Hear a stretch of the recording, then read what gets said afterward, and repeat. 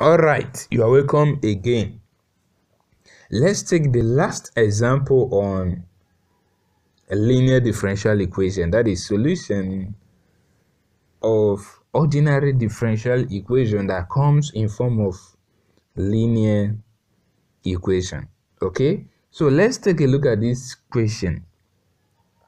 Evaluate the linear differential equation dy dx plus y tan x equal to sine x. We are asked to evaluate this differential equation dy dx plus y tan x equal to sine x. We can see clearly that it is in a linear differential form, that is in the form of dy dx plus py equal to q. So comparing these two equations, we see that p is equal to tan x and q is equal to sine x. P is equal to tan x and q is equal to sine x. Now let's integrate p with respect to x. Integrating p with respect to x, that means we're going to have the integral of p dx. That is the integral of tan x dx. So when we integrate tan x, it's going to give us minus ln cos x. When we integrate tan x with respect to x, it's going to give us minus ln cos x. Okay, now let's go further and find the integrating factor.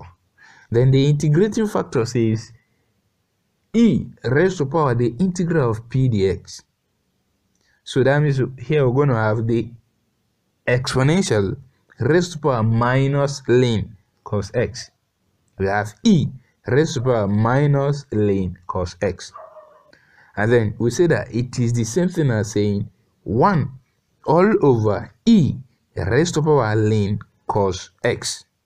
Okay, so this e raised to power ln cos x is the same as saying cos x. So here we have the integrating factor 1 all over cos x. The integrating factor 1 all over cos x. And then 1 all over cos x, that is inverse of cos x, is the same as saying sec x.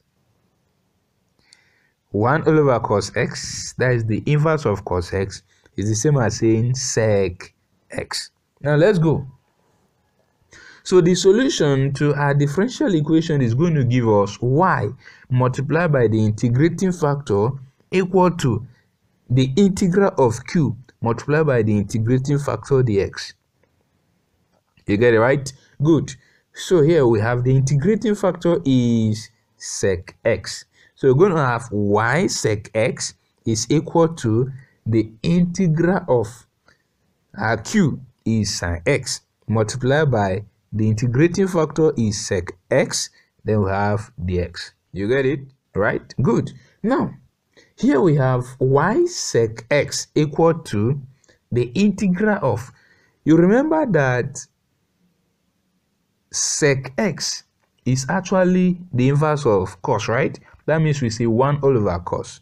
And then when you say 1 all over cos times sine x, that means we're going to have sine x all over cos x. And then sine x all over cos x is the same thing as saying tan x. So here we have the integral of tan x dx.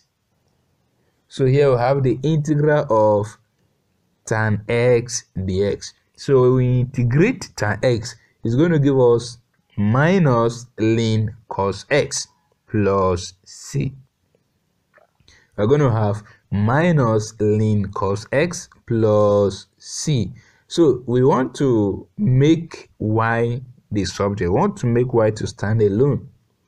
And then you discover that this sec x is the same thing as saying 1 all over cos x. So let's multiply through by cos x. So multiply both sides by cos x.